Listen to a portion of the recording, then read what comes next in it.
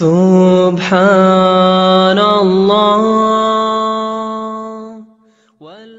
Bismillah ar-Rahman ar-Rahim. Alhamdulillah. Alhamdulillah wa kafa wa salamun ala ibadihi alladhina istafa khususan ala sayyidi ar-rusuli wa khatim al-anbiya wa ala alihi al-azkiya wa ashabihi al-atqiya amma ba'd.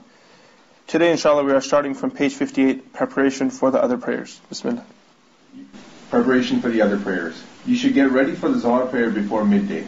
Therefore, you may take the siesta before this time if you stay up at night for the night vigil prayer or remain awake for some other good purpose. So Imam Ghazali rahmatullahi alayhi is saying before Zawal, before midday, we should take out some time and take the siesta nap. In Arabic, we call it qaylula, a midday nap. And the ideal time for the midday nap is before Dhuhr time.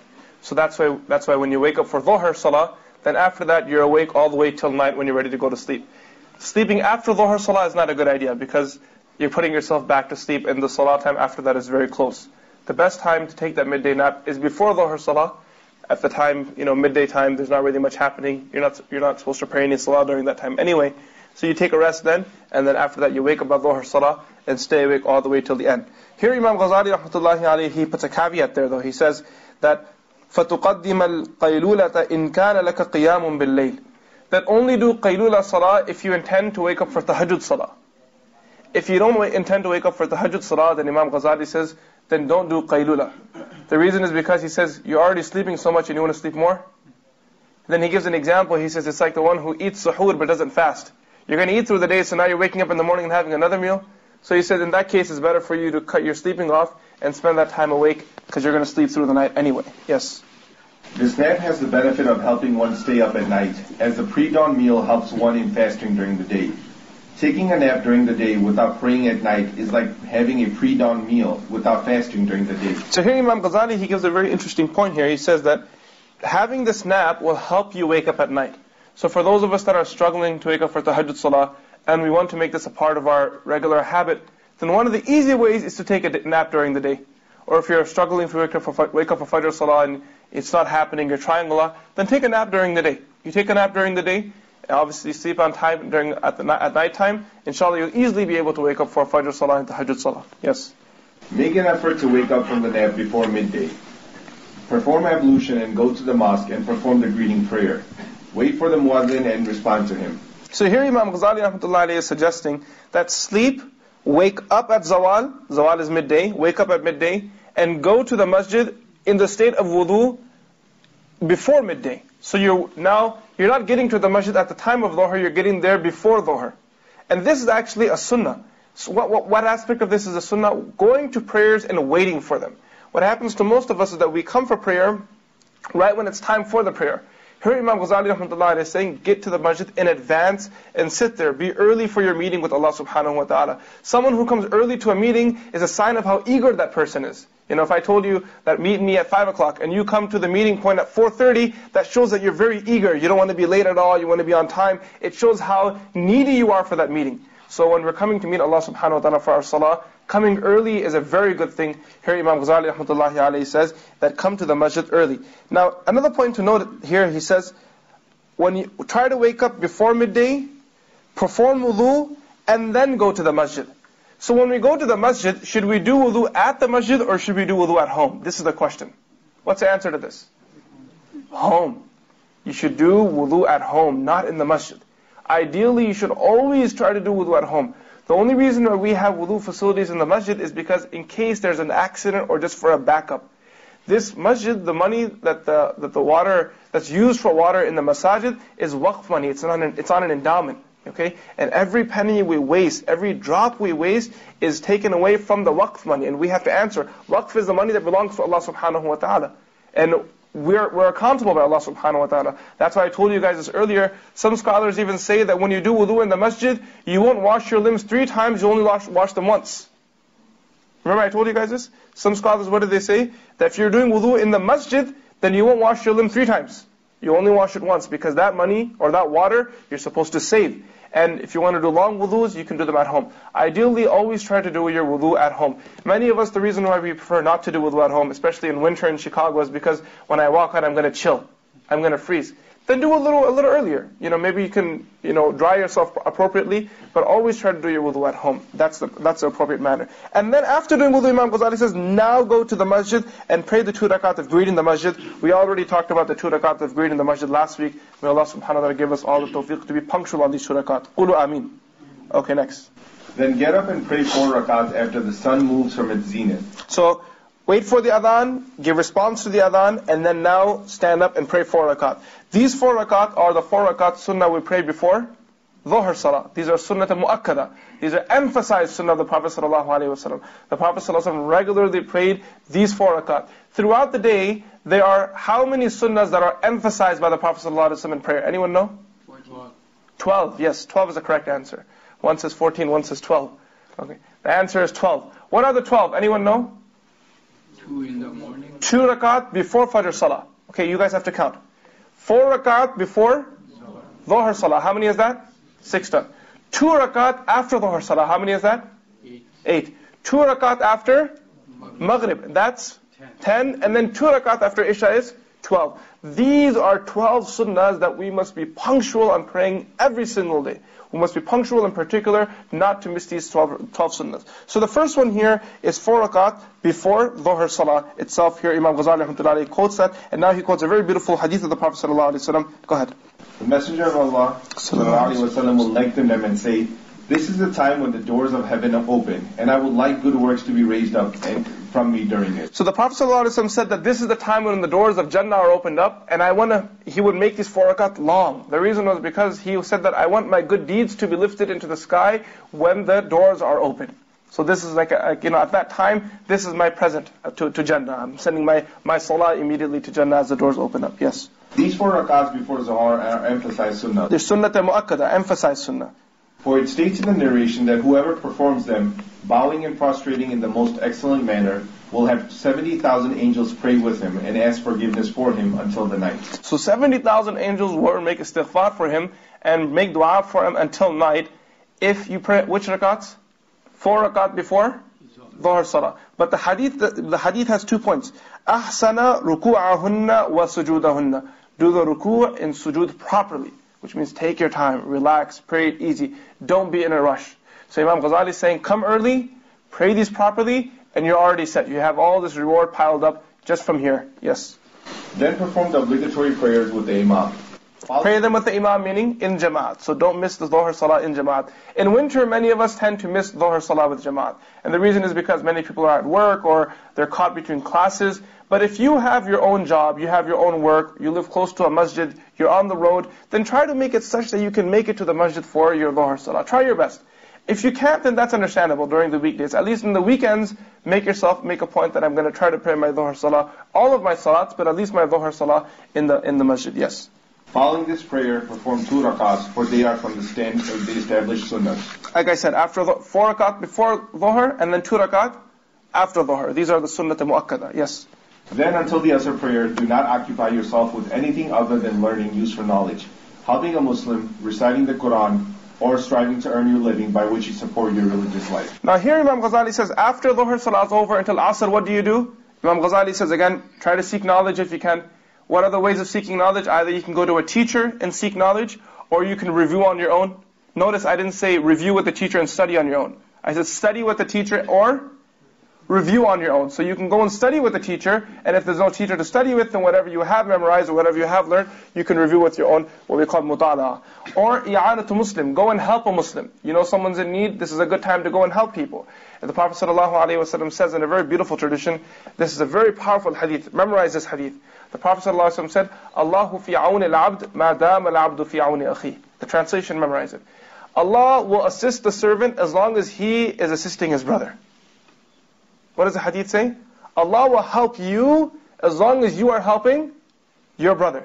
As long as you're helping someone, Allah's help will be with you. You stop helping other people, you may think you're doing yourself a favor and they've lost out, but in reality they haven't lost out, you've lost out. Because the moment you stop helping people, that's when you stop helping yourself, because Allah subhanahu wa ta'ala's assistance goes from you. Qira'at al-Quran, read the Quran, and then Imam Ghazali says, أَوْ سَعْيٍ فِي مَعَاشٍ تَسْتَعِينُ بِهَا عَلَى دِينِكَ. Or go and earn money. Go and earn money. Go and earn. Why should you go and earn? Because if you earn money, then you will have the ability to support yourself in your religion. You can fulfill your zakat, fulfill your hajj, you can build masajid. There's so many good things that you can do, prevent yourself from haram. So go and earn. Now, in the Arabian lands, the two times in which the markets would boom, basically it would be prime time to buy and sell, was after Fajr Salah and around Asr Salah time. You guys understand that? Because the rest of the morning, what was the problem? It was too hot.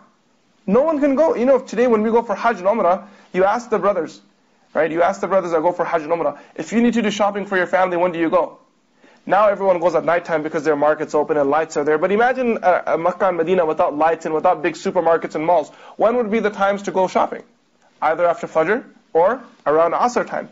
And Asr Salah time was when the markets would be booming. This because the sun would be cutting down, getting closer to the evening, everyone's getting whatever they need for the night. And that's when the markets would be booming. And that was a time where people at times were a little negligent for Salah. That's why the Prophet said, that's why Allah Azza wa Jalla says in the Quran, حَافِظُوا عَلَى الصَّلَوَاتِ وَالصَّلَاةِ الْوُسْطَى. That be punctual with your prayers and the middle prayer. Which one's the middle prayer? Out of the five, which is the middle? Asr Salah. Many scholars say that that's referring to Asr Salah. Why did Allah say, be punctual in all and Asr as well? Like, He said Asr is inclusive in the five, but then He mentions Asr again. The reason is because Asr Salah is one that people commonly miss. And I feel that we haven't gone far from that. Even in our communities, Asr Salah is usually the one people easily miss. And Dhuhr Salah as well, because in our times, markets are running during Dhuhr time as well. So Dhuhr and Asr, usually people miss their Salah because they're studying or they're buying and selling, and that's how they miss them. We should be particular not to miss our Salah, especially the Asr Salah here. Yes? Before Asr, pray 4 rakahs, which are emphasized sunnahs. The Prophet ﷺ said, may Allah have mercy on the slave who prays 4 rakahs before Asr. Abu Dawood. Make an effort to be a beneficiary of the Prophet's supplication. Now the Prophet said, whoever prays 4 rakat before Asr, may Allah have mercy on him. Now how do you gain that dua of the Prophet ﷺ? Pray the 4. You pray the 4, you got the dua of the Prophet ﷺ. That's quite beautiful, right? The Prophet made a dua. It's not my dua or someone else's dua. Whose dua is this? The Prophet ﷺ. The best way to get that dua is pray the 4 rakat before Asr, and you're now a beneficiary of that dua. Yes? Make an effort to be a beneficiary of the Prophet ﷺ supplication. After Asr, do not engage in anything except the same as what was mentioned earlier. Your time should not be without any structure. Your time should not be without any structure. You should have structure. And again, Imam Ghazali said, don't waste your time after Asr Salah. Now a lot of people, what they do is they come home after Asr Salah and they go to sleep. The scholars say that sleeping after Asr Salah is disliked. One of the reasons why they say sleeping after Asr Salah is disliked, and similarly after Maghrib Salah they say sleeping is also disliked. The reason is because you'll end up missing the next prayer. If you sleep after Asr Salah, usually the time between Asr and Maghrib is very short, and especially if you follow the Hanafi school of thought, it's 45 minutes shorter than the Shafi'i school of thought. So you may have just about an hour 15 minutes. Now if you go to sleep, you may end up missing your Maghrib Salah, and the chances are very high. And people, when they sleep during the day, you end up usually falling into a deep sleep, because you're so tired and the heat and stuff. Now if you're in the deep sleep, someone tries to wake you up, the chances are you may not wake up and you'll end up missing the Salah. And this is very common. It's not something that's, that's just said. People know that this is a dangerous time. The scholars say that there are 3 things that are a sign of foolishness. The first thing is to laugh without excitement. You know how some people just laugh for the sake of it, ha ha. They laugh just for the sake of it. They're not excited, there was nothing funny, they're just laughing for the sake of laughing.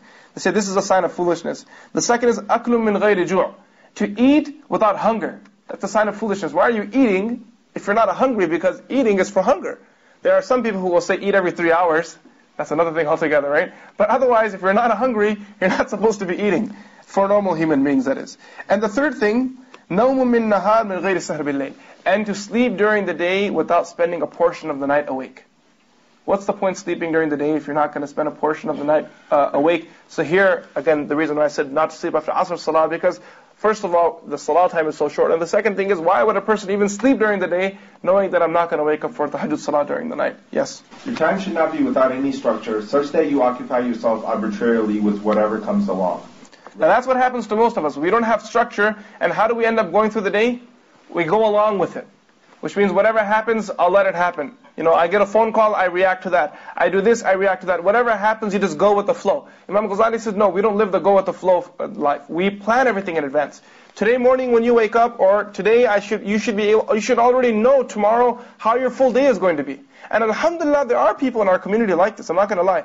There are certain people in our community, if you tell them, tomorrow can I meet you at 8 p.m., they'll say, I can't do it. It's already committed. Can I meet you at 6 p.m.? I can't do it. It's already committed. And that's very beautiful. It's beautiful that they have their whole day under wrap, and if they really need to fit you in, it's going to be usually at the end of the day or beginning of the day where they had open gaps. And that's a good thing. That's a very good thing. And our children as well. From a young age, we should train them to have everything set, that this is how I'm going to deal with it. This is an interesting point. Just this week, there was a brother who messaged me, and from New York. He said to me, Mufti Sahib, I need to speak to you. So I said, okay, you know what, can you text message me what your issue is? So he said the issue is, and he said something very ridiculous. So I said, look brother, why don't you email me your issue, I'll read through it, and then after I read through it, I'll give you a time to speak to you. So he said to me, why are you being so stubborn? Just answer my call. I said, I can't answer your call. I have 10 people in front of me, I have classes, I have a family, I have work, I have so many things to do. I can't just answer your call. If you email me your issue, then I can answer your call. He said, I'm not going to email you. I said, that's your choice. I can't answer your call. He said, stop being stubborn and answer the call. So he's calling me off the hook. So I said, look brother, there is a matter of tartib. This is a way we deal with people, that if you have an issue, you submit. And the reason isn't because I'm being stubborn, it's because if someone sends an issue, they say, Mufti Sahib, I need to speak to you for 5 minutes. And the issue actually requires 1 hour. Now I can't deal with that in 5 minutes. I need to set aside 1 hour. And sometimes the issues are such that you need to think about them. Some of the issues are such that you can't just answer on the spot. You need to think about it. Okay, what's the situation here? What do we need to consider right now? How do we factor this in? The other day someone asked a question that I think it was a guy who was a Muslim, the girl was Hindu, and they wanted to do the marriage, and they said that we'll do the marriage in the masjid, and then after that we want to do the marriage again in the Hindu temple. So how do we deal with the situation? So the fiqh of it is very clear. Obviously the marriage is invalid and you shouldn't do all this stuff. But the question here isn't about the fiqh. Now it's about, they've already made their mind up, how do you deal with the situation? How do you salvage the situation? You understand what I'm saying? And that's where you need to think about it. You need to call the scholars and say, the situation's already broken, but how do you salvage this now? How do you deal with what's left? So the point came where I said to this brother, look, I explained to him that, look, you need to explain so I can think about it, set it on. And then at the end of it, this brother used such foul language, I don't think anyone has ever called me that particular word since I've graduated. I think anyone in my life has ever called me that word. And I said to that brother that you're lucky you're in New York. If you were in Chicago, this would have ended just by closing my phone down. I mean, I don't want to sound threatening or anything, that's not my point. The point that I'm making is that there should be a tartib. Every single person should have a tartib in their life, that I have this schedule, and I can only allocate this many hours to sleep, I can only allocate this many hours to food, because the rest of the day is busy. And this is what Imam Ghazali is actually, what he's suggesting. You read that again? Your time should not be without any structure, such that you occupy yourself arbitrarily with whatever comes along. Rather, you must take account of yourself and order your worship during the day and the night, assigning to each period of time an activity that must not be neglected, nor replaced by another activity. So Imam Ghazali says, when you give yourself a time to do something, if you say, for example, I'm going to go for a run at 7 a.m. in the morning. So Imam Ghazali says, don't miss it and don't replace it. Does that make sense to you? First thing, what did he say? Don't miss it. If you made your mind up you're going to do something, then always do that thing on time. And the second thing he said, and this is where most of us get caught, sometimes we don't miss it, but we end up replacing it. We say, you know what, today I'll do it here, and then tomorrow I'll do this in the evening. We kind of swap things around. Imam Ghazali says, no. If you've given yourself a time for something, then make sure you're consistent with that. Don't miss it, or don't even replace it. Because you may think you'll do it later on in the day, but replacing it is a first step of inconsistency. 2 days later, you're going to stop doing it altogether. So don't miss it, or don't replace it. Yes? By this ordering of time, the blessing in time will show itself. A person who leaves himself without a plan, as animals do, not knowing what he is to do at any given moment, will spend most of his time fruitlessly. Your time is your life, and your life is your capital. By it you make your trade, and by it you will reach the eternal bounties in the proximity of Allah. Every single breath of yours is a priceless jewel, because it is irreplaceable. Once it is gone, there is no return for it. So do not be like fools who rejoice each day as their wealth increases while their lives decrease. What good is there in wealth that increases while one's lifespan decreases? Allahu Akbar. These are points where Imam Ghazali, he just lays down the reality of life in front of us. That as every breath goes, as every year goes, as every day goes, it's gone. You can't gain that back again. So, for our young brothers that are sitting here, remember today you're young. Okay, there are so many things you can do. Don't waste these hours or days. Don't waste them, because once they're gone, you can't retrieve them again. They're gone. That's just the reality of life. Once it slips away, that time is gone. So Imam Ghazali is saying that don't let that be the case. And then he highlights the reality of how people waste most of their time running after the money while their life is decreasing. Running after the money while their life is decreasing. And they have no preparation for the hereafter. So create a balance. Go earn some money, but also earn your akhirah as well along the line. Yes. Do not rejoice except in an increase of knowledge or an increase of good works. Truly, people rejoice in the increase of money. Yes or no? When there's a pay raise, what do? Take the friends out for lunch. Take them out for dinner. Take them somewhere. But you increase in knowledge, does anything happen? Yes or no? If you ever increase in knowledge, do people hold if someone today I finished one juz, let's have a dinner. No one does that.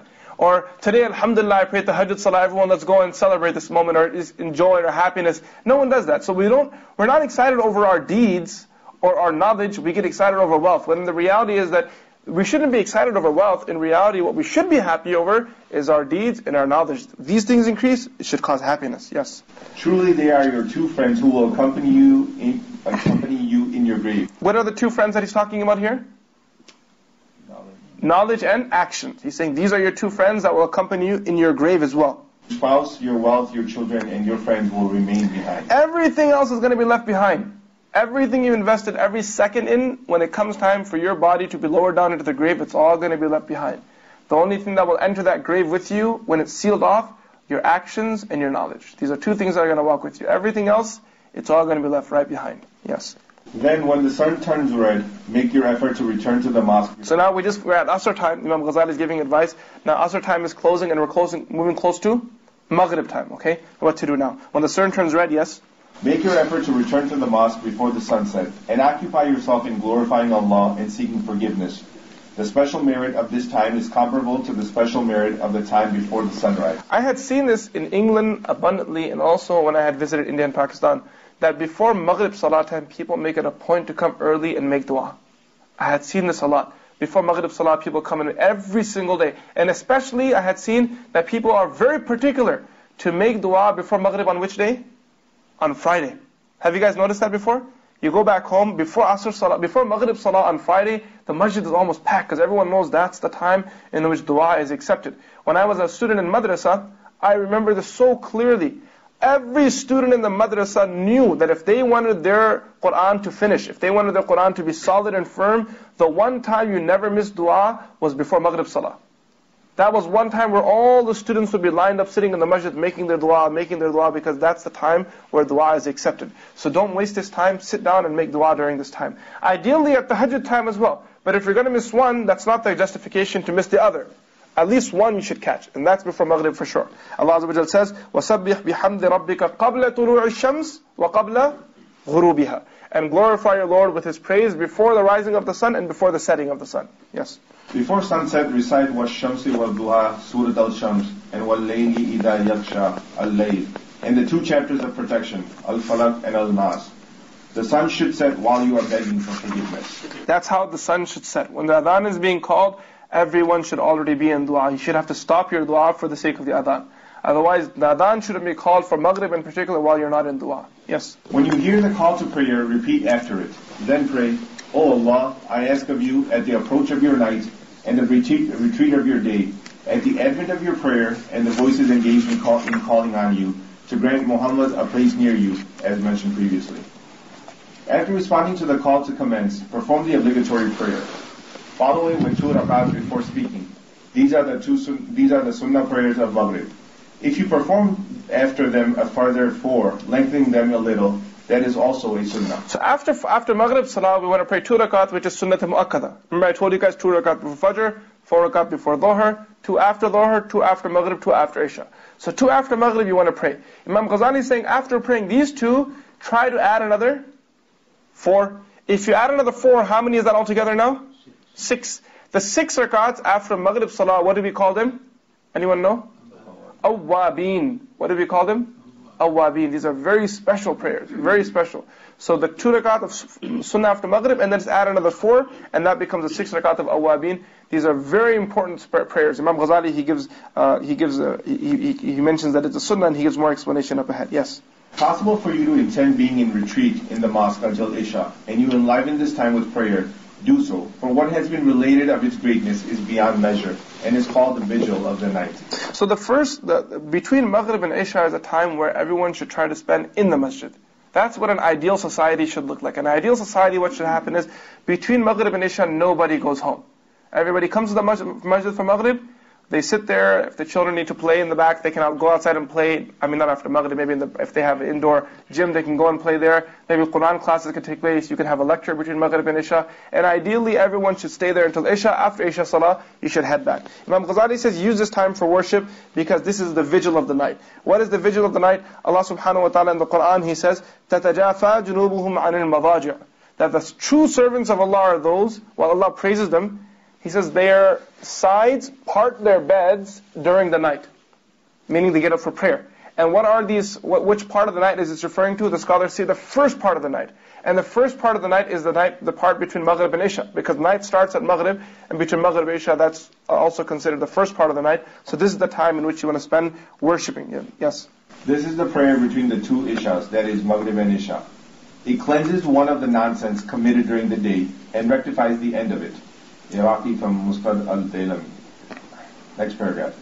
When the time of Isha comes, perform 4 rak'ahs before the obligatory prayer, to enliven the time between the call to prayer and the call to commence, for its virtue is immense. It states in the narration, supplication between the call to prayer and the call to commence is never rejected. Nasai. Perform the obligatory rak'ahs of Isha, then 2 sunnah rak'ahs, reciting in them Surah al-Sajda and Surah al-Mulk, or Yasin and al-Dukhan, as this has been related from the Messenger of Allah sallallahu alaihi wasallam. So 4 rakat sunnah, 4 rakat farad of Isha salah, and then 2 rakat sunnah after that. Yes. Then pray 4 rakats, since that which indicates its great merit has been mentioned in the narrations.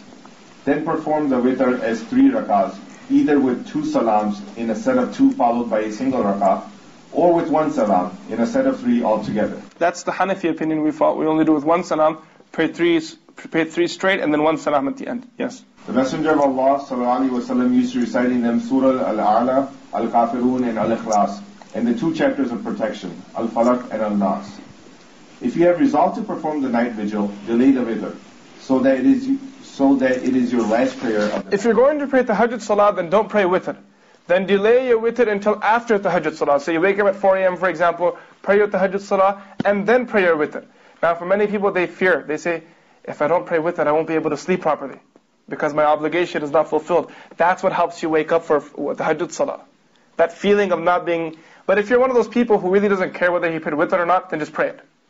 You know, some people, they can sleep aram all night if they didn't pray Isha. It doesn't even bother them. If that's the case, then pray your witr before going to sleep. But if you're one of those people that by not praying witr, it's going to bother you, it's going to irk you a little, it's going to keep pushing you, you might wake up a few times during the night, then that's a good thing.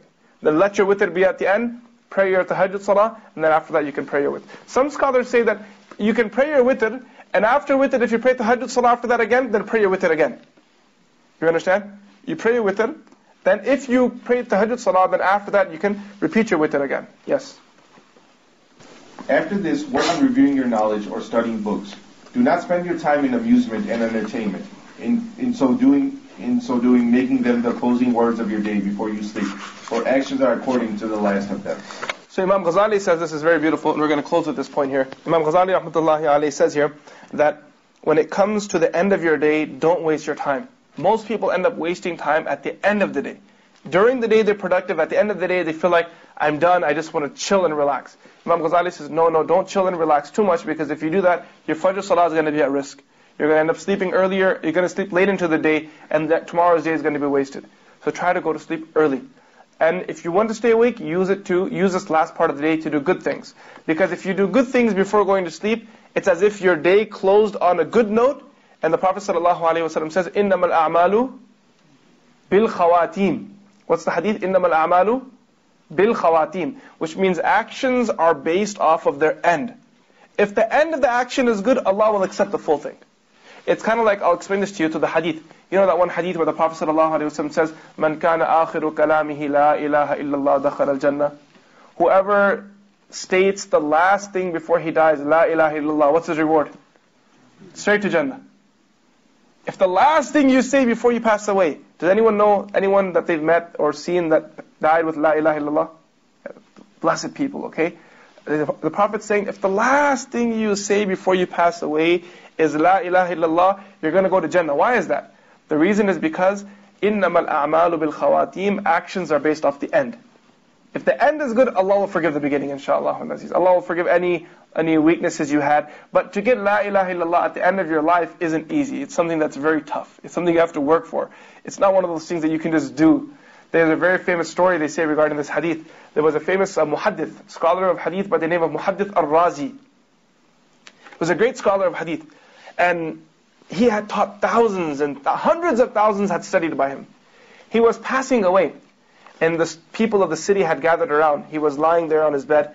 And they say there were hundreds of thousands of people, like hundreds and thousands, right? Thousands and thousands of people there.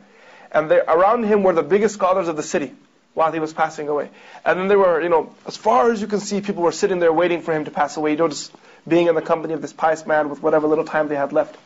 So while they were sitting there, they said, the sunnah is to recite La ilaha illallah around the person who's passing away. And I say, La ilaha illallah, La ilaha illallah. It gives a person comfort and peace when they're passing away, when they hear the dhikr of Allah, because ala bi dhikrillahi tatma'innul qulub, the dhikr of Allah brings contentment to the heart. They said, our shaykh spent his entire life teaching hadith. Maybe while he's passing away, we should read some hadith. So they said, that's a good idea, let's do it. So all these guys are around him, they were all giants in hadith, and they're all his students. So one of them, he started a hadith. He said, haddathana fulan, meaning I heard this hadith from so-and-so. He narrated one part of the chain. The person next to him carried on who the next part of the chain was. You understand? The person next to him said, who's the next part of the chain? Who's the next part of the chain? Who's the next part of the chain? So they came across all the way. And finally, when it came to the point where the Prophet ﷺ said, قَالَ Rasulullah ﷺ, all the students had said the narrator's names. When it came time to say, قَالَ Rasulullah, the shaykh, he sat up and he said, قَالَ Rasulullah ﷺ. He was passing away. The last thing he said was, قَالَ رَسُولُ اللَّهِ صَلَّى اللَّهُ عَلَيْهِ وَسَلَّمَ مَنْ كَانَ آخِرُ كَلَامِهِ, and he, لَا إِلَهَ إِلَّا اللَّهِ, and he passed away. He didn't finish the hadith off. What did he say? He said the Prophet, he sat up, the Muhaddith Razi sat up and he said, the Prophet sallallahu alayhi, and he says his last stretch of his life, Allahu Akbar. Just imagine that, right? He sits up and he says, the Prophet sallallahu alayhi wasallam said, whoever's last words are La ilaha illallah, and he passed away. Now everyone's looking at each other, the hadith isn't complete. What happens now? So they said, we heard a voice from the unseen saying, دَخَلَ الْجَنَّةِ, he will go to paradise. Right? These were people as well who also existed in this world. One of my friends, he was showing me a book, and I was reading in the book, it was written by a doctor from Pakistan. He was an ER doctor or something like this sort in Karachi in a hospital. And he was saying that he had been present by the deathbed of most of his patients. And most of his patients that died, he was a Muslim doctor who wrote this. He said that most of his patients that died, his Muslim patients, either they were singing songs, talking about their deaths, or swearing at someone. He said very few Muslims died with kalima. Because these are our biggest concerns. Would you guys agree with that? When you're very into something and you're very nervous, you just start singing songs because that's all you've heard. You've heard songs. So when you're very nervous, you don't even realize you're just thinking of the lyrics. If you're thinking of these lyrics at small difficulties in this world, and when you're driving and nervous, you're just singing a song, what's going to happen when you die? You ever think about this? I remember one brother in the community was passing away. And I went to the hospital. And when I went there, they had some music playing in the main hall.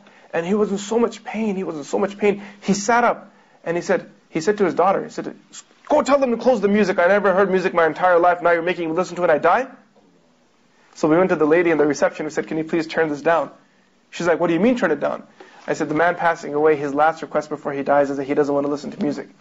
And she honored that. May Allah give her hidayah. She turned it off. So, he's saying that the three things that this doctor is saying that he had seen his patients with, and I'm sure many of you guys are physicians, maybe you have your own stories here, okay? The three things that he commonly saw Muslims dying with in Karachi, it's in a Muslim country. So many Muslims there. What is it he's saying? Either they were singing, either they were swearing, or they were talking about their financial issues. This money, that money, this money, that money, this money, that money. He said very few actually died with La ilaha illallah. And how do you die with La ilaha illallah? It's by saying La ilaha illallah throughout your entire day. The Prophet ﷺ said, "Jaddidu imanakum." Every so often, renew your faith. Every so often, what do? You know how you go on a holiday, you have to just refresh. The Prophet ﷺ says, every so often, renew your faith. The Sahaba said, "O Messenger of Allah, how do we renew our faith?" The Prophet ﷺ said, بِكَثْرَةِ ذِكْرِ لَا إِلَهَ إِلَّا اللَّهِ, by abundantly saying La ilaha illallah. Every time you're saying La ilaha illallah, you're renewing your faith. You're renewing your faith. And the Prophet's saying, Jaddidu imanakum. Keep renewing your faith. Keep doing dhikr La ilaha illallah. And if you keep doing that, that's how you're going to pass away. The Prophet ﷺ says in a hadith, كَمَا تَحْيَوْنَ تَمُوتُونَ وَكَمَا تَمُوتُونَ تُحْشَرُونَ. The way you live is the way you're going to die. You guys understand the first part of it? What is it? The way you live is the way you're going to die. And the way you will die is the way you will be resurrected on the Day of Judgment. That's why the Prophet ﷺ says that those who die in the battlefield, when they will be resurrected on the Day of Judgment, what will happen? Anyone know? Their wounds will still be bleeding. Their wounds will still be bleeding when they stand in front of Allah. And Allah will ask, "Where is this from?" And they will say, "Oh Allah, this was the last wound I had on the road, and this is for your cause." The way you live is the way you're going to die, and the way you'll die is the way you'll be resurrected. So, die, resurrected, let's think about that later. First, what's the first part? The way you live. What are you doing? How are you living? First, think about this. What am I living? The way I live is the way I'll die. كَمَا تَحْيَوْنَ تَمُوتُونَ وَكَمَا تَمُوتُونَ تُحْشَرُونَ. So here Imam Ghazali says that you're closing your day off now, and as you're closing your day off, he said, don't end your day with bad things. If the last thing you do every night before you go to sleep is listen to music or watch Netflix or watch some movie, then ask yourself, if you were to die on this night, do you think you even had the chance to do tawbah before sleeping? Yes or no? I know so many young men, I ask all the time, I asked a group of young guys, I said, what's the last thing you guys do before you go to sleep? They said, Mufti, you want the real version or the fake version? I said the fake version, obviously. They say we do a lot of dhikr and read a lot of Quran. I said, okay, you guys pushed it a little there. Give me the real version now. This is why she relied on Mufti Sahib. If you want the real version, most of us, the most comforting thing you can do, and he said to me, you should try it as well. The most comforting thing that we can do before going to sleep is smoke a joint. It makes you feel very relaxed, and you can have the best sleep after that. Okay? So there are other ways of getting good sleep too, by the way. In case you didn't know that, in case anyone else is stuck here, there are many ways to get good sleep, other than resorting to the joint. Okay? But now you're smoking that joint before you go to sleep, the last thing. Let's say that's your thing. Or for example, you're watching something haram, something rated X, absolutely inappropriate. Or you're listening to something haram. Do you think you even had the chance to do tawbah before you went to sleep that night? Yes or no? What if you stand up on the Day of Judgment and you're standing in front of Allah with that joint in your hand? No, this is a hadith. I'm not joking here. This is a hadith. The way you die, the way you live is the way you're going to die, and the way you die is the day you will be resurrected. So if you're standing in front of Allah on the Day of Judgment with a joint in your hand, it's what is this? Is this how you lived your life? You lived your life like this? So remember, the way you live, and Imam Ghazali is saying, don't let these be the last things you do before you go to sleep. Because if these are the last things you do before you go to sleep, if you die that night, you won't even have the chance to do tawbah to Allah subhanahu wa ta'ala, first thing. And the second thing Imam Ghazali is saying here, is that if you go to sleep, and the last thing you do is sins, then we fear that that may be the last thing you do before you go to sleep forever. And he says, "An-nawmu ukhtul maut," because sleep is a sister of death. Sleep and death are the exact same. He says, this is a sister of it. An-nawmu ukhtul maut. Sleep is a sister of death. He said, if this is how you're sleeping, then I fear one day this is how you're gonna end up dying as well. And then Imam Ghazali, the third thing that he says here, very beautiful. He says, فَإِنَّمَا الْأَعْمَالُ بِخَوَاتِيمِهَا. Actions are based off their endings. If you end your day good, even though you may have wasted the first part, at least the whole day will be accepted by Allah subhanahu wa ta'ala. But if you end it on the wrong note, then that's the part that we fear the most. So make sure any action of yours, end it on a strong note. You're praying salah, you're not focusing. At least that last 30 seconds of your salah, focus again. You guys understand what I'm saying? You're reading Quran for 1 hour, you weren't focusing. You're going to close, at least focus for the last 3 minutes. So the last part you should always be particular on, because the Prophet ﷺ said, إِنَّمَا الْأَعْمَالُ بِالْخَوَاتِيمِ. Actions are according to the endings. We pray that Allah subhanahu wa ta'ala accepts from us, Allah subhanahu wa ta'ala gives us sincerity, and that Allah azza wa jalla gives us all lives of righteousness, and gives us death on righteousness as well. وَصَلَى اللَّهُ تَعَالَى عَلَى سَيِّدِنَا مُحَمَّدٍ وَعَلَى آلِهِ وَأَصْحَابِهِ أَجْمَعِينَ. سبحان ربك رب العزة عما يصفون وسلام على المرسلين والحمد لله رب العالمين. السلام عليكم ورحمة الله وبركاته.